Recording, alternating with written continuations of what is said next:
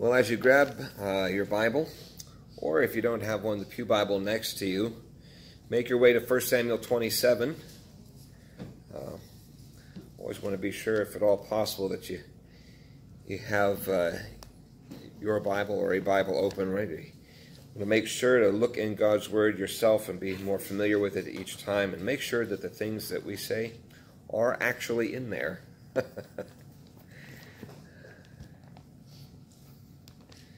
It's always good practice.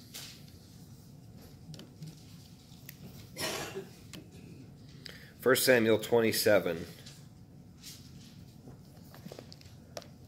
starting in verse 1. Then David said in his heart, "Now I shall perish one day by the hand of Saul. There is nothing better for me than that I should escape to the land of the Philistines. Then Saul will despair of seeking me any longer within the borders of Israel, and I shall escape out of his hand." So David arose and went over, he and the 600 men who were with him, to Achish the son of Maoch, the king of Gath.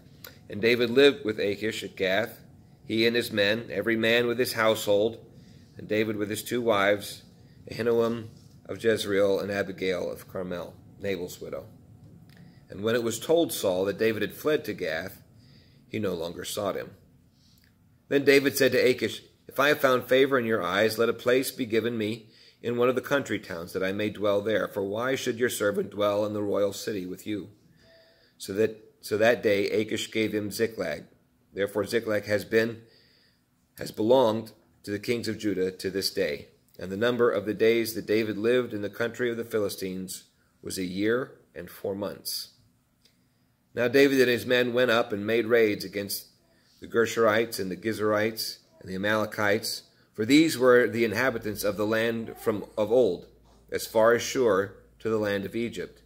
And David would strike the land and would leave neither man nor woman alive, but would take away the sheep, the oxen, the donkeys, the camels, and the garments, and come back to Achish. When Achish asked, "Where have you made a raid today?" David would say, "Against the Negeb of Judah," or "against the Negeb of Jerahmeelites," or "against the Negeb of the Kenites." And David would leave neither man nor woman alive to bring news to Gath, thinking lest they should tell about us and say, "So David has done." Such was his custom all the while he lived in the country of the Philistines. And Achish trusted David, thinking, "He has made himself an utter stench to his people, Israel. Therefore he shall always be my servant." And actually read the first couple verses here into 28 as well. "In those days the Philistines gathered their forces for war to fight against Israel. And Achish said to David, 'Understand that you and your men are to go out with me in the army.' David said to Achish, 'Very well, you shall see what your servant can do.' And Achish said to David, 'Very well, I will make you my bodyguard for life.'" I don't know if you've ever had the experience of getting the opportunity to meet a personal hero or someone famous or influential, someone you've admired from afar for a long time, only to find out that he or she is not the person you thought that he or she was.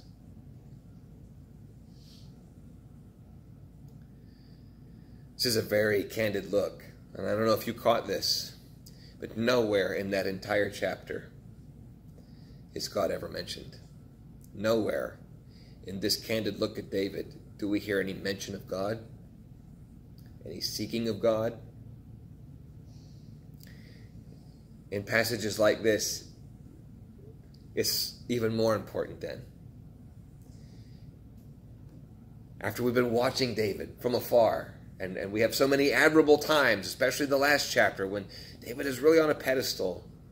Now we come up close again. So important that before we come to David in this chapter, that we go to God first. This is why we pray. We talked about this in Sunday school. One of the functions of the Holy Spirit now that the canon is closed, a revelation, the new inspired word of God is done, it's closed, it was given to us through the apostles.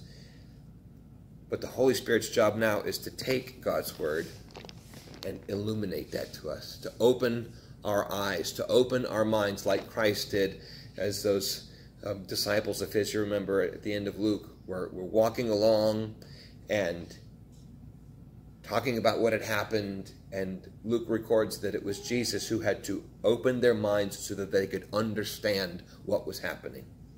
We need the Lord to help us understand what is happening here. Father, we ask for your help now by the Holy Spirit's power as he works in and through and around us, that we would understand what you are revealing to us in this passage of Scripture, what you are revealing of yourself to us, what you are revealing of us and of mankind, of our sin, of our need and dependence of you and of Christ, what you are revealing about our Savior Jesus and about redemption. Father, draw us to Christ more closely as we study your word. Guide the words that are spoken. Guide the words that are heard. And may all that remain in us be of you and from you and for you.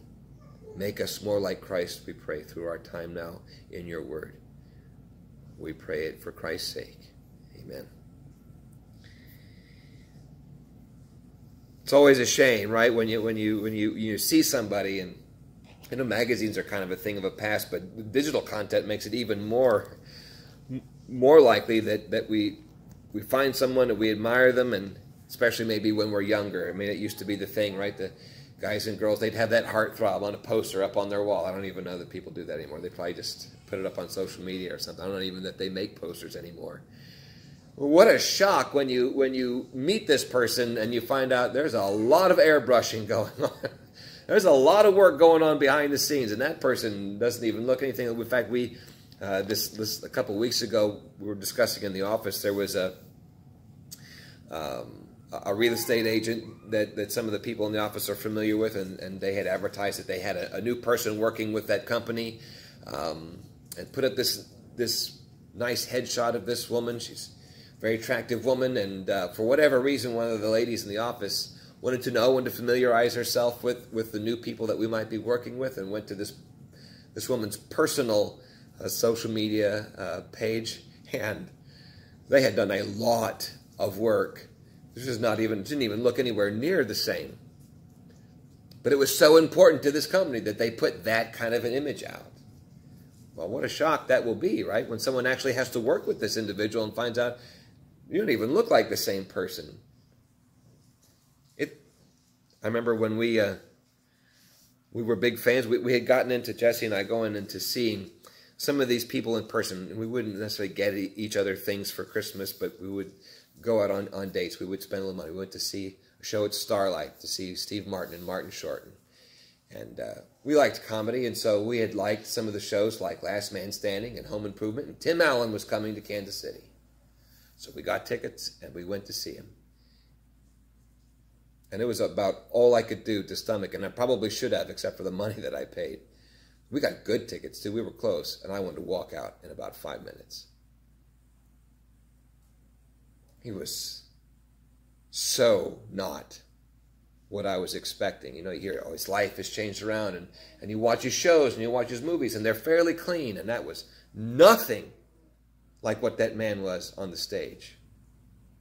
It was such a disappointment, because I had one view in mind of who this man was and what we were going to experience. And you have sort of a, especially if you pay that much money, sort of a, you're invested in this person. And you appreciate some of the things that you sometimes see in their other work. And then to get there and find out, right, this guy who's played Santa Claus, and you love all these movies when you're a kid. Talk about how much he hates kids. It was so despair. I mean, it was just such a discouraging experience. Well, once again, the Lord has been careful not to leave us with any airbrushed, CGI, whitewashed version of David. Because coming out of 26, well, we had a pretty high man. Listen, he's figured it out, right? He learned his lesson. He had a good run at it. Kind of lost his cool with this Nabal guy. God got him back on track. Now, he's right there at Saul's head with the spear. And just look at what a good job David did.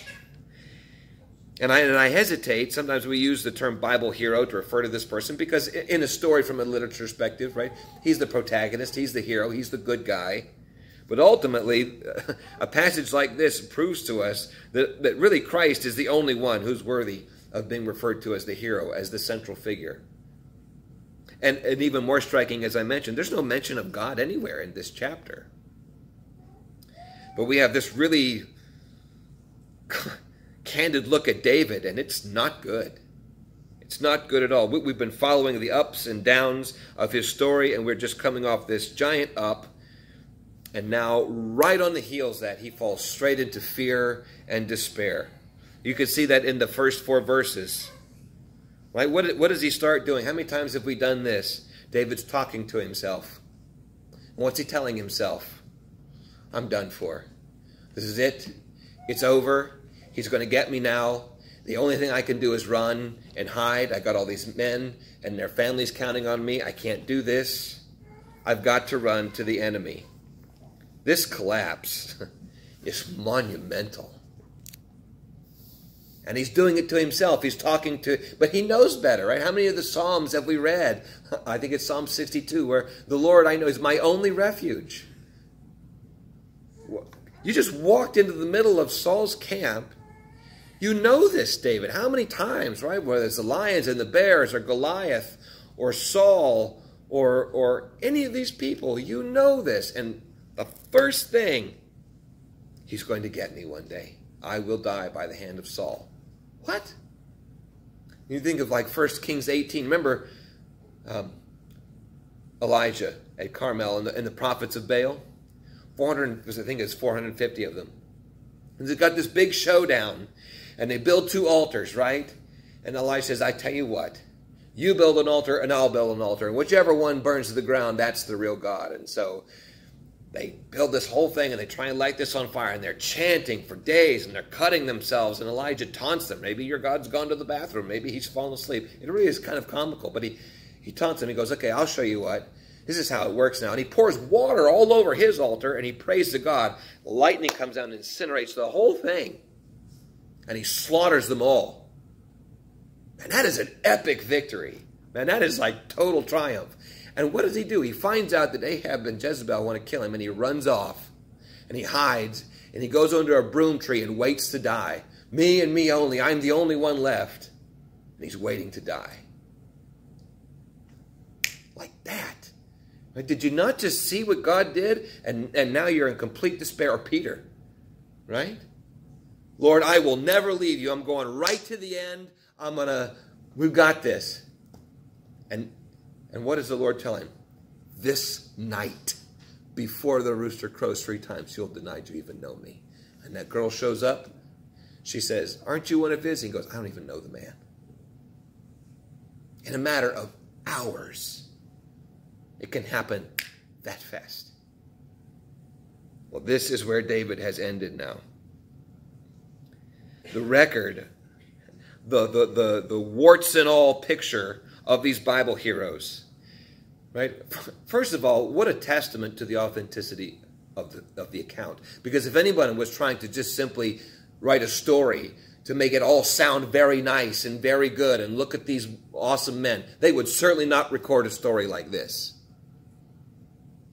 Secondly, how much does a passage like this remind us that we are not here to look at David for David's sake? This is not the answer. He is not the solution. And we go from one king to the next king to the next king to the no king and to what's going on until Christ shows up on the scene. And he's the one. He's the only one. He's the only solution. He's the only righteous one. He's the only completely faithful one. He's the only one to endure this and worse and remain faithful. Christ is the only hero, even in the Old Testament. And a picture like this shows that to us. Secondly, what an encouragement to a bunch of old clay pots. How David was used by God. And how precious David was to God. And we get to see how much of a cracked, old, faulty clay pot even David was. So when Paul says we have this treasure in jars of clay so that the surpassing greatness of God, of Christ, would be known, we're in good company with other old cracked clay jars like David. Because sometimes it's easy to get discouraged. You think, boy, I could never do that. I could never have a victory like David. I don't know that I could have done all those things. God can't use me. Well, David wasn't perfect either. God chose to use David, and he didn't call any of us to be the king of Israel, that's for sure. David's got a unique place. But he also didn't put you here just to put you here. God has a plan and a purpose for all things for his glory. Furthermore, for the good of his own people, for those who love him, the scripture says, and are called according to his purpose. You have a purpose in Christ. And it's not your fame, not your glory. But you do have a purpose. And God is able to use whomever, whenever, however he chooses. David is tired. He is stressed. He is overwhelmed. And that is a perfect recipe to fall right into fear and to faithlessness. And how many times on the heels of our greatest victories do we experience our greatest tragedies, our greatest moments of disaster? David forgets to lean on God's understanding, right? Isn't that what the proverb says? Lean not on your own understanding. It doesn't say don't use your understanding. It says don't lean on it. David forgot everything that he knew about how God was his only refuge, and God had always been a faithful refuge, that he would never falter or fail. We've probably experienced this a number of times in our own lives. What a blessing then. When we get in our own heads, Lord knows I have been there too many times. And you feel bad because I know these things. I know that God is with me. I know that God loves me. I know these things, but I don't feel like it. I feel like all is lost. All is done. I don't know where we go from here. What a blessing to have a friend in Jesus. What a blessing to have a friend, a family member, a companion, a brother or sister in Christ who will take the time to remind you of the things they know you already know, or they hope you already know. To share Scripture with you, even though you may have read it, to read it to you, to say it to you out loud again. What a blessing you can be to remind others, even though you think they may already know. You're not trying to be pretentious. You're not trying to do anything other than to say, I know how you can get down. Brother or sister, don't forget. This is what the Scripture says.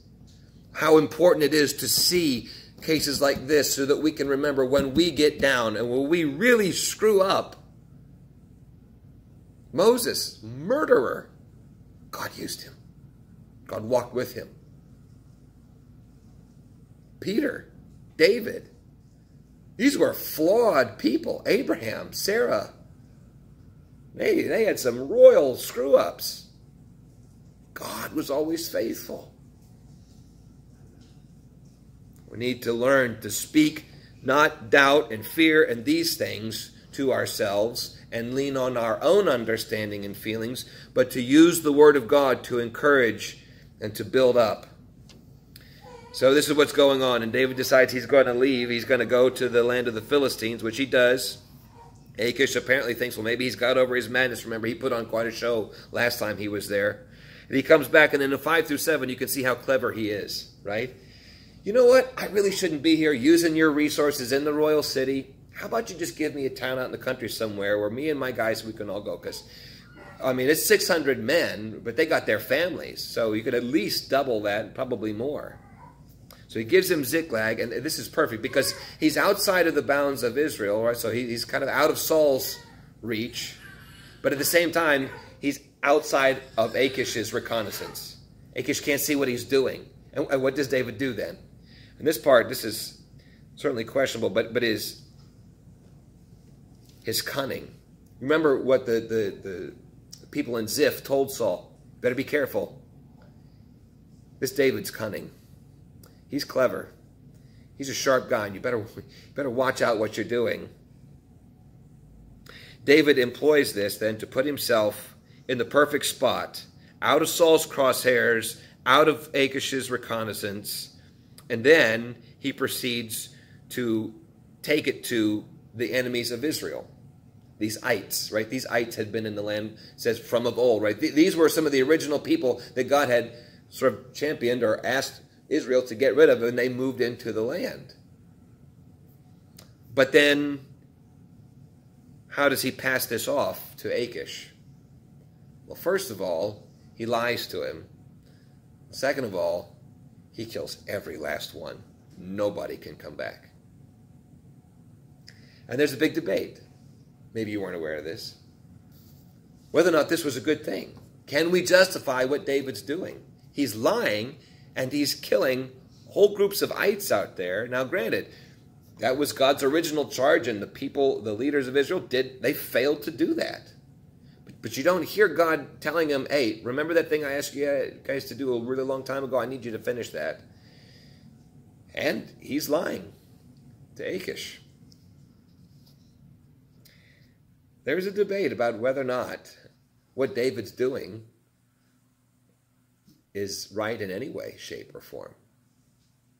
This is not David's finest moment, for sure.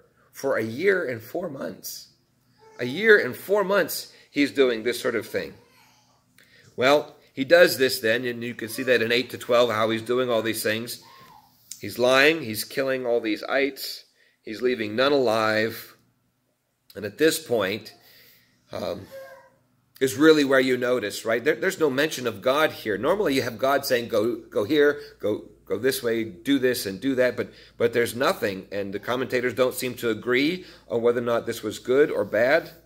He's finishing an original job, but maybe he's got the wrong motive. It doesn't seem like he's doing this in order to do what God had asked him to do, although he's attacking the enemies of Israel. He's putting Israel in a better spot. You can see there, it says in verse 11 that he's doing it so that no one talks, so that he can't be found out. That's why he's doing it.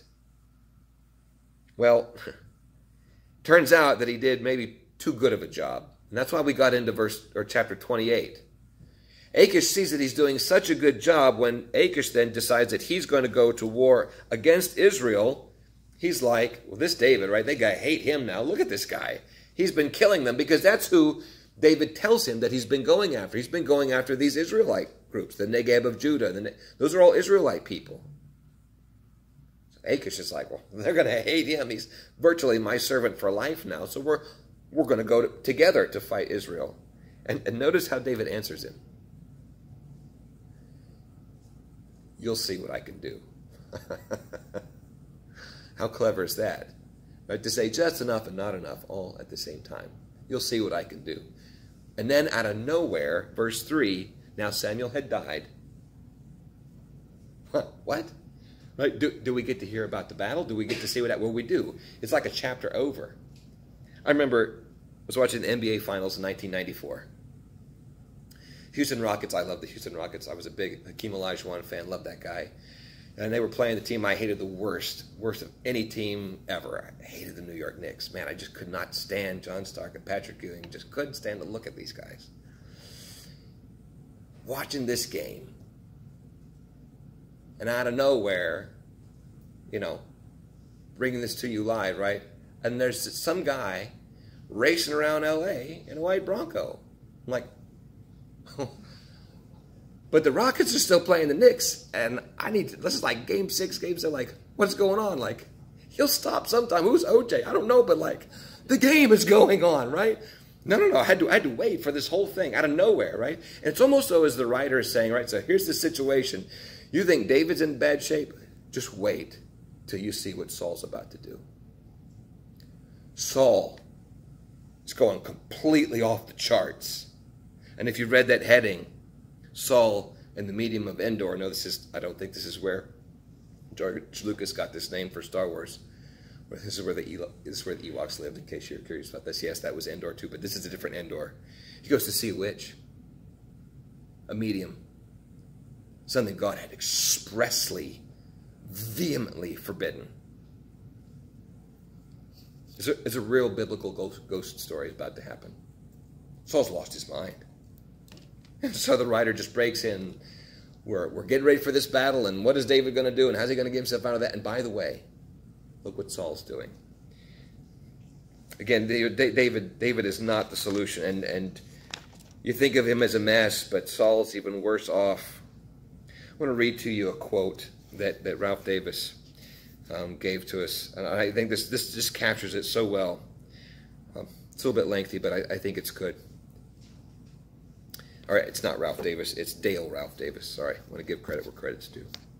He writes, you must get a grip on grace. The Bible does not claim that God's servants are dipped in Clorox so that they will be infallibly sin-free and attractive to you. The living God does not have clean material to work with. And don't get sentimental when you sing hymns about the potter and the clay. Remember, it's only sinful clay the potter works with. We should not criticize the potter because of the clay, but rather marvel that he stoops to work with such stuff. As long as we wallow, however subtly, in some idea of human worthiness, we will never understand the Bible, never tremble before this God, and never delight in this God. We must get a grip on grace. Maybe a godless text can do that for us.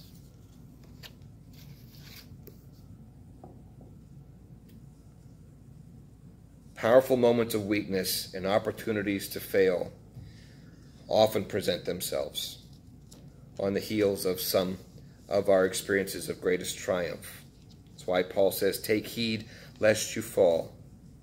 Beware of putting too much stock in your own personal righteousness when it comes to evaluating your salvation as well, right? Should we strive for righteousness and obey faithfully? Absolutely. Should we rely less on Christ's saving power and righteousness? Feel less dependent when we triumph, when we pull off a good, when we face temptation and we recognize that we didn't give in? Should we be less dependent on Christ? Absolutely not. But that's the temptation. On the other hand, should we despair of Christ's saving power or his love when we fail, when we sin? Absolutely not. Absolutely not. Put the word in and around you. God has provided a perspective and a principle, and it is sometimes difficult to lean on his understanding instead of ours, right? Is staying in Israel, is that belief that God will protect me, or am I tempting God? Am I being presumptuous? When I leave, am I being prudent, or am I being faithless? We have these points of decision, and we don't know what to do. And we can see, well, I could go this way, I could go that way, I don't know what to do. And we say, well, the Bible doesn't help me out. No, the Bible's not going to say right on the, 20th of January in the year 2005, you need to go left instead of right. It doesn't work like that. But he has given us perspective and principles, and stories like this, accounts like this, are some of those things. The wisdom of the Proverbs, the reality of David's subjective experience of life in the Psalms, and his objective speaking of the truth about who God is. We have to compile all these things and keep these things in us, encourage one another with these things, and give ourselves to the reading and attending the preaching of God's Word and the study of God's Word. So that in these moments, we have understanding that transcends our own understanding, on which to lean while we try to use our understanding to make decisions day to day in life as they come, right? It's not a contradiction between leaning on the truth of God's Word for perspective and principles, and as Paul would say, to renew our minds so that we may be able to prove and test what God's will is, right? To renew our minds with God's understanding, that we're leaning on the foundation of God's Word, then we exercise our understanding and our decision-making and our actions and our attitudes and in our words and our affirmations with one another and ourselves. Don't spend time telling yourself lies. Watch out for fear and faithlessness, because sometimes they will be right on the heels of when you think that you don't have anything to worry about because you finally arrived. Brother, sister, you haven't arrived, neither have I. Let's encourage one another and help one another, so that when we look at a story like this, we're both cautioned and encouraged that God is always at work in the lives of his people. Amen.